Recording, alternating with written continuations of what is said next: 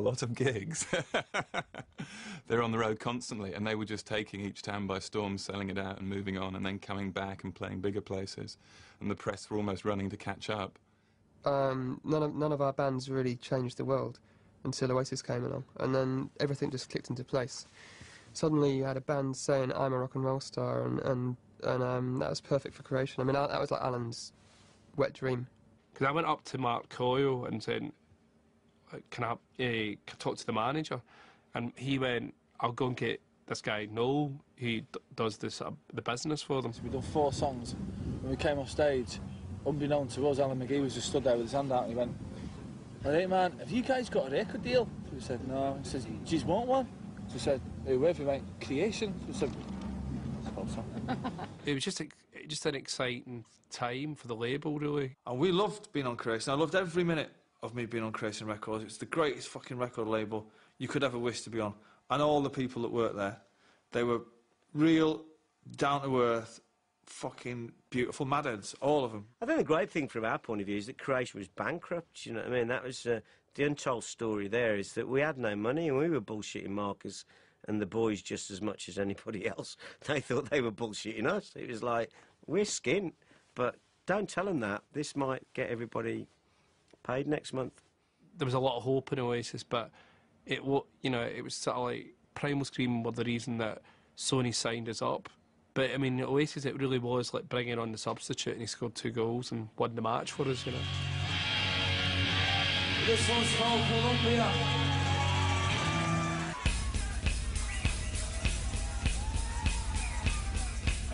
The white label of Columbia that first come out was what was done in our pracky room, which was done on just a little Tascam 8 track. The original demos today, to me, still have the best attack in the mood you see of any record Oasis has ever recorded. It sounds a bit naive sometimes, but it's so strong.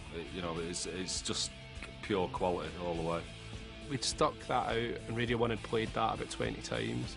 We were sitting in the car and we were going home, and the Columbia come on.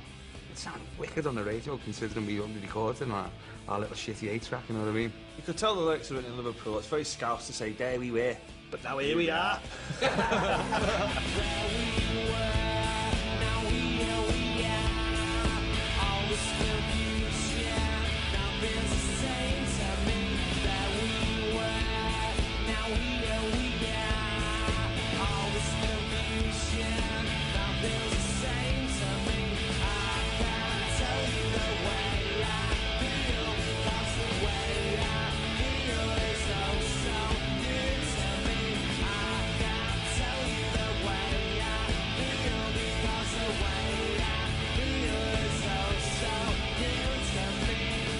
Even then, at that point, I still never thought I've got the biggest group, you know, the next, 5-10 years. It wasn't that kind of concept. It was more like, well, we can nick them in before a Stone Roses album, maybe sell 500,000 copies, and we'll all have had a result. We were sent to Liverpool by Creation to do some demos, and for whatever reason, the stuff that we were doing, it wasn't really happening, and somebody said, well, why don't you just go and write one? Bring It On Down was going to be our first, Alan McGee wanted it to be our first single, and we come here to do that, and we couldn't get, funnily enough, we couldn't get the drumming right.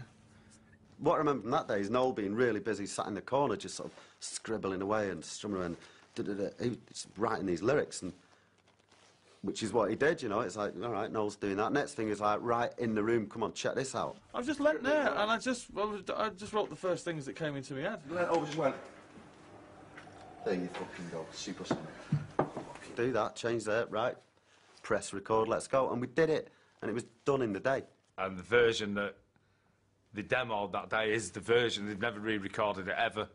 It costs like 200 quid to record it. We left here that night and listened to it in the car on the way home about 20 times. I was like, fucking hell, man, that sounds mega. Coily, we went, yeah, get on this song. They've just done this today and put it on it. That was the moment we both went, it's got to be unstoppable now. I think a couple of days later, we were doing a session in Maida Vale, and Alan McGee turned up. And he was like, well, come on, let's hear this song that you've recorded, first single and all that. I've not even heard it. It's supersonic. What's that? I remember playing it through the speakers in Maida Vale, just blew his head off. You need to be yourself. You can't be no one else. All of a sudden we were on the Word and we were playing live.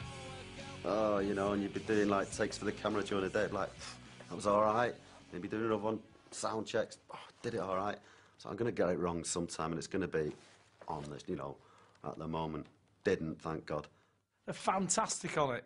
That was their first ever live TV appearance. We just sat around going, you know, Liam was probably 20 at the time going, are we going on yet?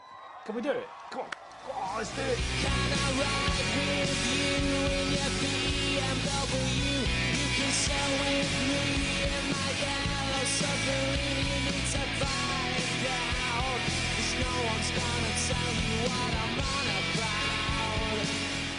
The Word appearance was pretty pivotal in the first sort of few weeks as well. It was like that made such a big impact. It was almost like it was 3D TV. Liam just seemed to come out of the screen. As my friend said, take you home. He sits in the corner all alone. He lives under a waterfall. Nobody can see him, nobody could ever hear him call. They always backed it up, you know, they came on telly. And people going, oh yeah, it's just going to be hooligans and it's going to be rubbish, they're going to be drunk. But when there was work to be done, they did the work. In Montevalli, there was very high spirits, no question about that. They knew, you know, that they were very confident about how good the songs were and how good they were. Down to a studio, you got a couple of weeks in there, big studio, river running through it. So, it's amazing. Gonna sound great. And it didn't. It didn't work out to, you know, it was pretty good, but it wasn't like hitting the ceiling in terms of everyone's expectations. So after a couple of weeks of deliberations, they decided to basically start it all again. It took us 3 times to do the album, because it weren't right. We've got people mixing it. We've got a producer there who's produced the Kinks and that. They weren't right for us. I think it was the first time we were in a big studio. There was something that wasn't quite happening. It was probably a lack of live performance that hampered them sessions. And we were there for a while. I think we were there. We must have been there for 3 weeks or something. And there was no live music going on.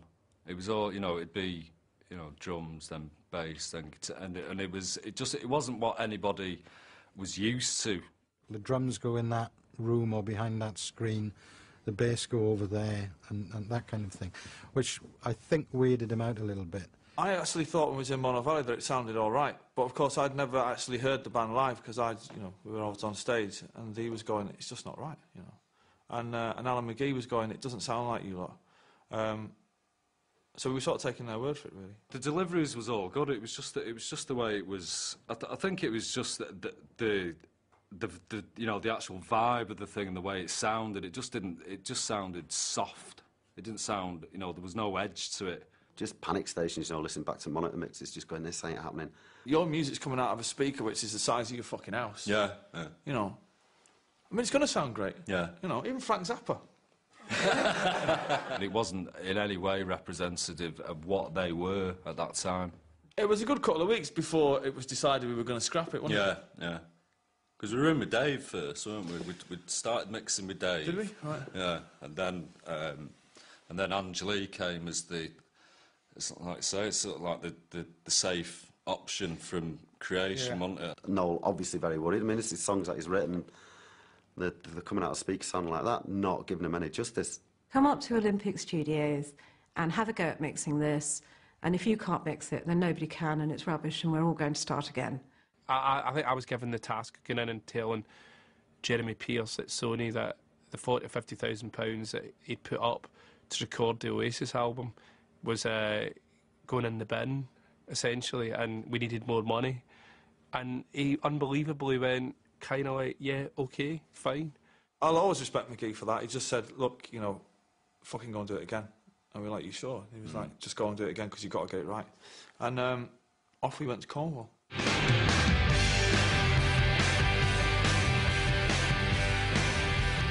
I remember getting on a boat and going to the studio.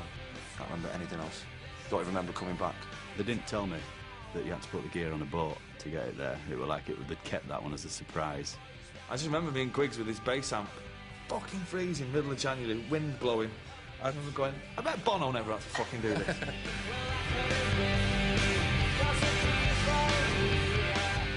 Nice middle-class girl, you know, and then bang, I was like in the middle of Oasis. Oh, quite frankly, at the beginning I was a little bit scared of them. I thought, gosh, you know, what's all this? It wasn't palatial, no, it's all pretty cramped in and no frills, you know. Tiny room with a pool table, TV room, and that was it, you know. And they were quite funny. They were just like boys that had gone to camp or something for the first time. Yeah, it was like an holiday for us. Just some getting out of the house, that was it.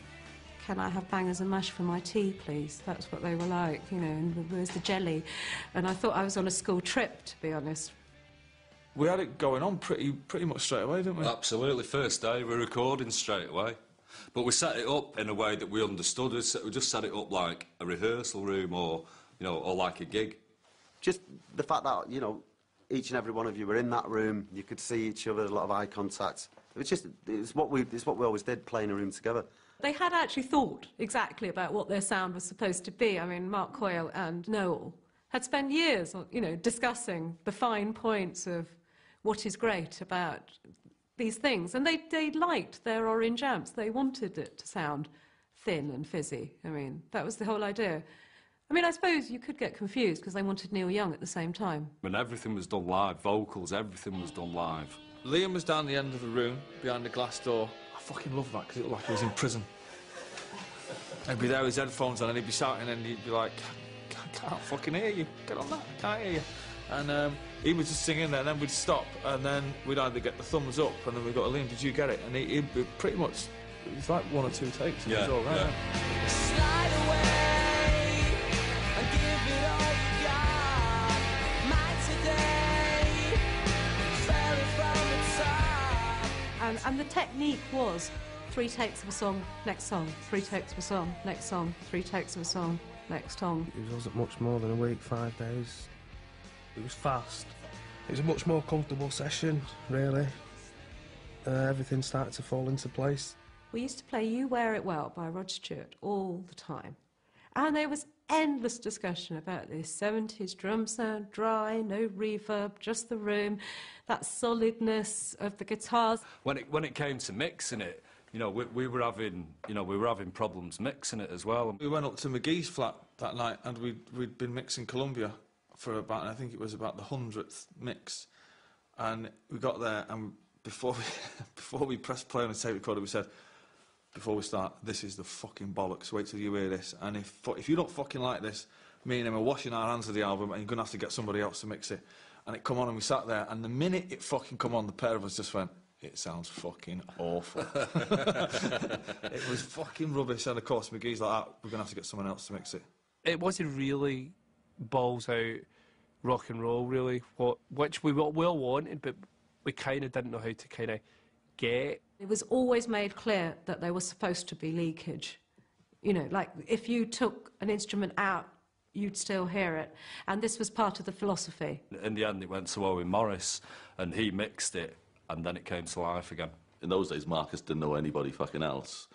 So he asked me. These days, he knows fucking everybody, so he doesn't ask me anymore, you know. But, well, I just turned up in Loco Studios in Wales. We did a weekend. We did Rock and Roll Star in Columbia first. And Liam had to sing Rock and Roll Star. I don't think there was a vocal on it. So he sang that just straight off, a couple of takes. Told him he sounded like John Lennon, so he thought I was fucking great, you know. John Lennon and John Lydon are the best vocalists, and if I'm in somewhere in between, I'll be very happy, man.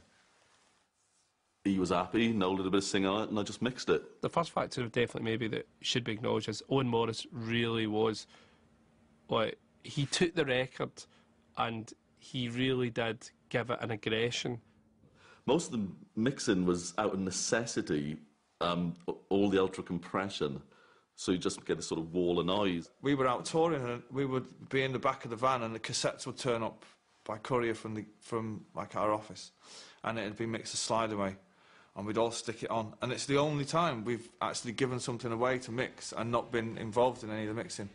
And he sent it back and we were just going, fucking that's it. That's it. Yeah. Who is he?